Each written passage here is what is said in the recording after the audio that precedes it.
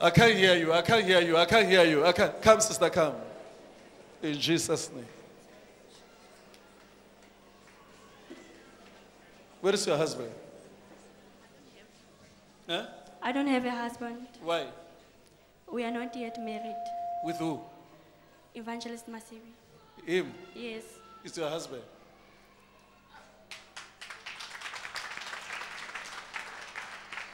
Is your husband? I'm not saying it's your husband. I'm asking. Is he your husband? No. So are you together in the ministry? Yes. Eh? Yes. And then, so you're moving around with the tents? Yes. Eh? Yes, sir. You use tents to move around. Amen.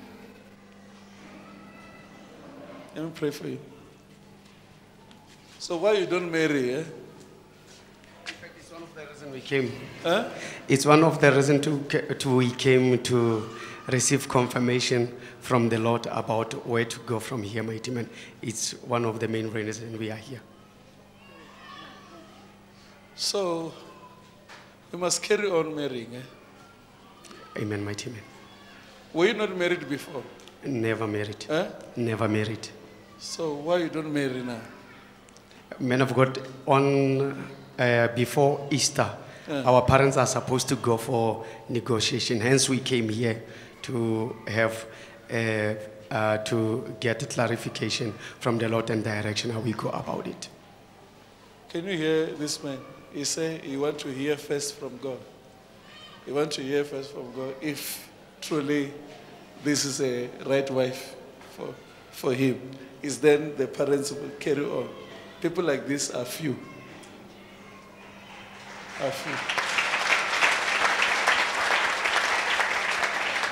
Can you see when I go to her, I say, where is your husband? He says, no. I say, where is he?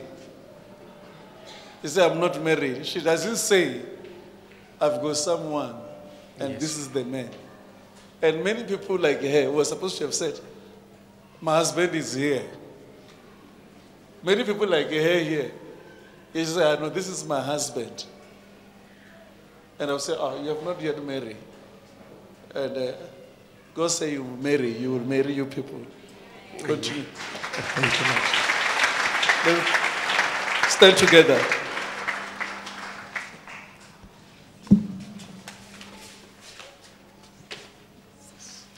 Come on. Come on. Jesus' name.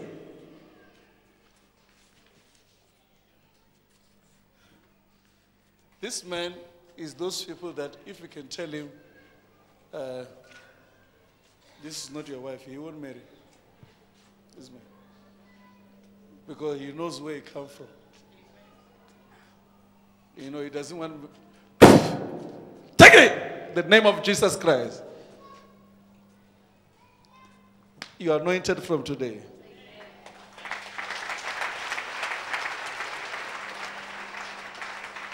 But if it was most of you because she's white in complexion, you ask white complexion. You don't ask God. And then white complexion tells you that we're married by him. He said, I don't care whether she's white or what. I want to marry this person.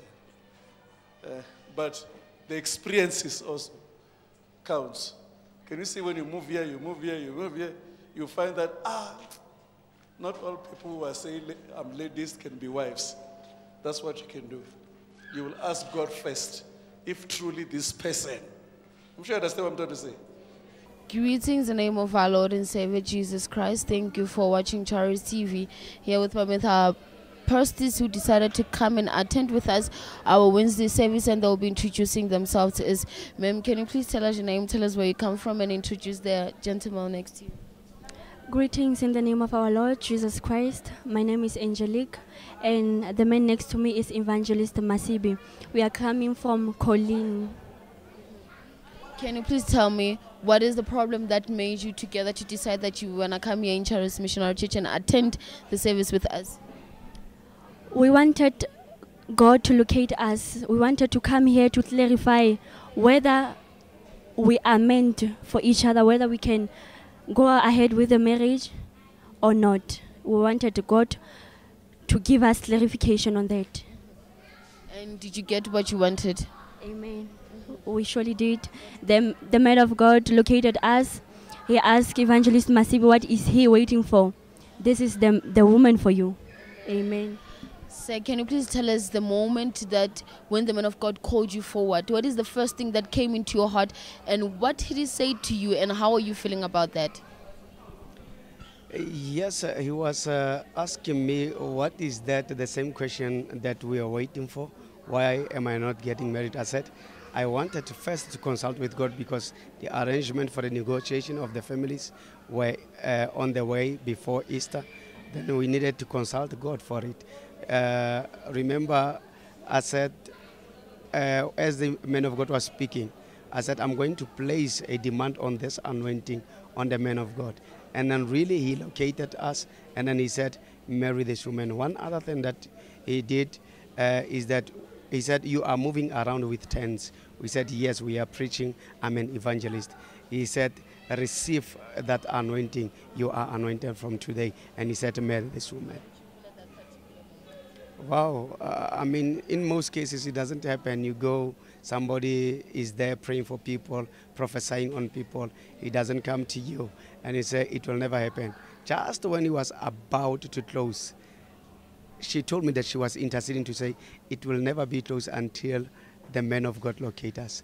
And then she did locate her, and then it went via me, and then I was informed, you are anointed. It was like a bomb. Like I said, I'm from the Northwest Province, very far away from Johannesburg, Tembisa.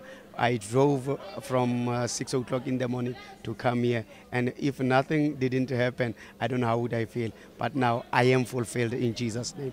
Man of God, before you do anything, consult God. Before you get married, consult God. Before planning, consult God. Amen. And my sister, what can you say to the viewers out there? What I can say to the viewers, God is the creator of heaven and earth, and He has authority over us. So before you take any actions, consult God, ask God for the way, ask Him to give you direction. In Jesus' mighty name, we are blessed. We thank you so much for coming. I believe that you shall surely come back with your testimony. Tell us that God has done it for you in Jesus' name. Amen. Amen. Thank you.